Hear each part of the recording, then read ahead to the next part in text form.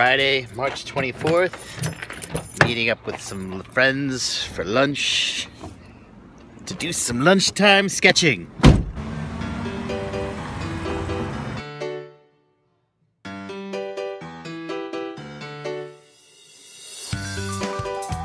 I'm here at Five Guys. This is Brian, of course. You're probably tired of seeing him. This is Bill. He's my twin. I don't know if it's twin or if we're like failed clones or something like that. So what were you just saying? So yeah, I started working on just a fun little personal project of animating a scene. I recently boarded for a project, and it was just going to be a girl jumps out of a plane because that's why I had boarded. But then Will said, "Hey, I like this character. You should do some more sketches of her. You know, develop her character more." So I took that as a challenge, and I was like, "All right, Will, I'll show you." So I started on my Twitch stream. That's where I've been working on it all. What's your Twitch stream? Twitch.tv/Bill Drastel. I've been streaming the process of it, and yeah, it's like, okay, well, first I was just gonna draw this character. I just wanted to design just to have to animate to. Yeah. And now it's like, okay, well, who's this character? I did a whole bunch of redesigns. Okay, made her hair work better, and all these different, you know, aspects of just the design. And do you have any on your here? I do, in fact. So this is the original sketch that you commented on. Yeah. What was my comment? Your comment was, hey, I really like this design. You know, you should do some more expressions, you know, draw some more versions of her. And so yeah, I responded with challenge accepted. Yeah. I started doing a bunch of just some different expressions, you know, that I think she would make. Yeah.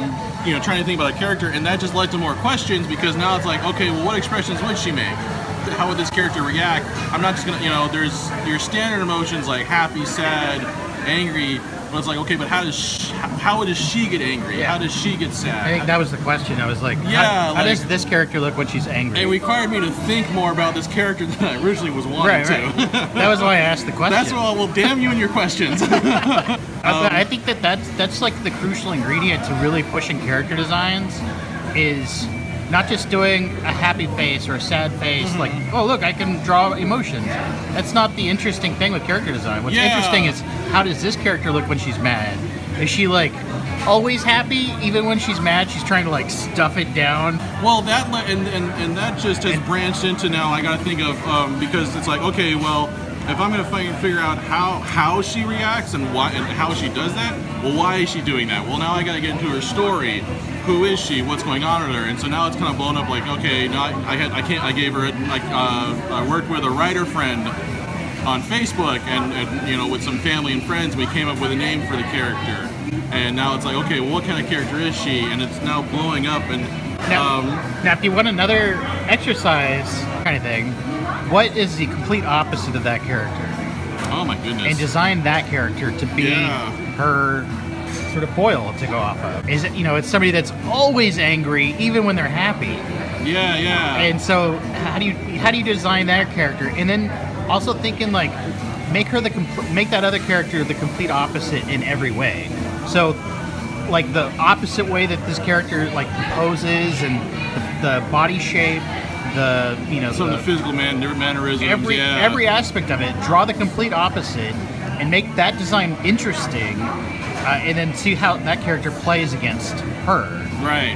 And that's a good experiment to like push your storytelling, push your design sense. Starting on this project from just like the ground up, it's, you know, it's re-cementing the idea like, oh, everything builds upon everything else. Oh yeah, you know? Now, do you think you were thinking about that before?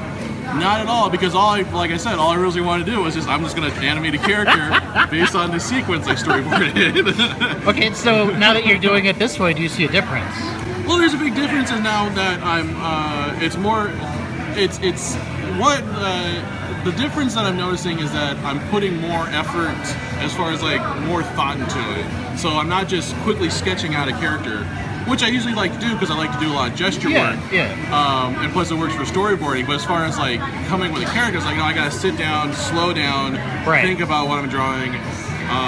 Now, are you noticing that people's response to your character designs are different now with this kind of thing? A little bit, yeah. I mean, mostly because I am putting more effort and work into But there's, I don't know, just like, yeah, people have been showing a lot more interest in it. People have been getting more excited about it. And the Do you character stream design. at like a set time each day? Lately I've been streaming right around 11 a.m. Pacific time every day. Alright. Mostly every day. This week's worked out perfectly for that. That's good. Y'all can follow along with Bill and see his progress with developing this character and story and stuff. Yeah, Right? this guy helped out, pointing out some things that, you know, turned around, because I had originally, the shot I developed was the character leaves from the plane and the camera was static. And then I discovered I could use the camera tool in Adobe Animate that I was working in. I could zoom in on it. That made the shot much more dynamic. But then he said, because then it cuts, and then You and your suggestions. him and his damn suggestions. We got to keep Bill busy. This was the first iteration.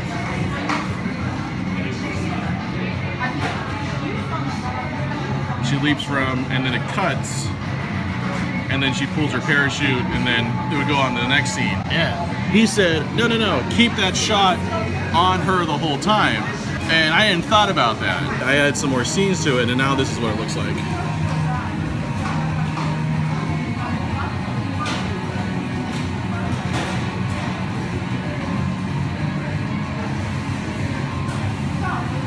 Made a huge difference. It now looks immensely better.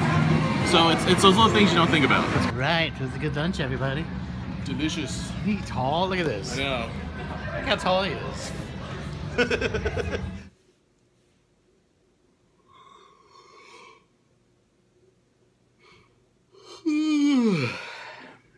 Tired. Well, I'm home. Work was pretty good today. It's actually been it was really slow this week at work, which is nice. Let's see, what is today? Day 31? About a third of the way through.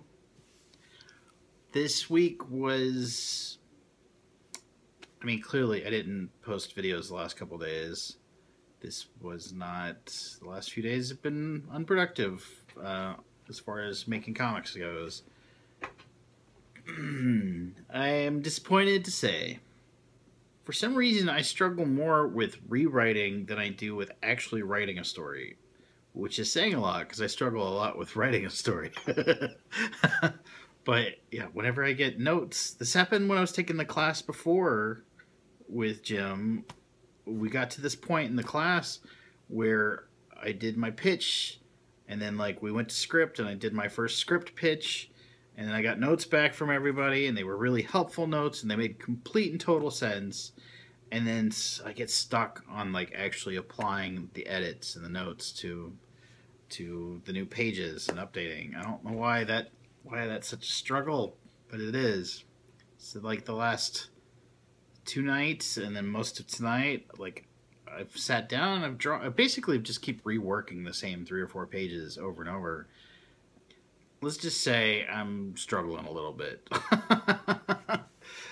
But that's to be expected, right? You know, like anytime you decide you're going to do something creatively, there's going to be a struggle. If you're not struggling, then it means you're not trying. And it's usually, you don't want to feel that. You want to feel anything but that. You want to avoid it. And that's why you go get on the internet or watch TV or Netflix or play video games or whatever. Drink. Whatever vice you have. We're all avoidaholics here. My name is Will Terrell. I'm an avoidaholic.